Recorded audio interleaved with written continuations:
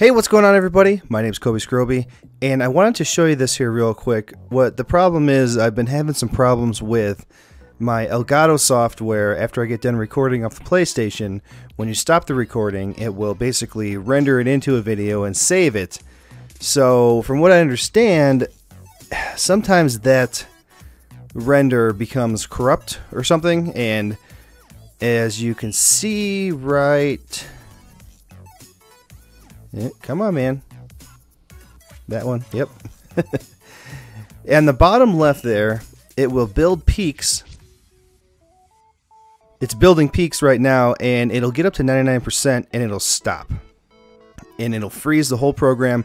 You won't be able to do anything at all, and you can't even close it without going to the task manager and forcing it closed. So I thought that I lost all this footage, which was the end of the demo. And see, it'll let me add it there, but then I can't play it. It's frozen right now. I can't do anything. So I thought that I lost the footage of the end of the demo, and I was going to have to go and do it again. And man, it's been so hard finding time to even do this weekend and try to get it out as soon as possible. So this happened to me once before when I was recording Final Fantasy 15, and I just ended up deleting that footage because I couldn't get it to work. So I did some research. I went to, actually I did a Google search and I found a YouTube video that talked about this problem. And as you'll see in a little bit here, I ended up downloading this program called Handbrake, and I've heard of it before, but I never exactly knew what it did. And basically I think that it re-renders that footage into, you know, an MP4 again. I don't know why, but it makes it work. So now I'm going to the task manager and I'm closing the program. So this is Handbrake right here. You go to File right there, then you go and you find your footage that you're having problems with, which is right there. It'll add it into here, and I don't know, I didn't look at this very much, but I see that it's 1920, 1080. I believe after looking at it later that it's 30 frames per second instead of 60, which is no big deal. As long as I can save this footage, I'm not going to cry about that. So I went into Browse and I found a place that I wanted to save it after it gets done re-rendering it.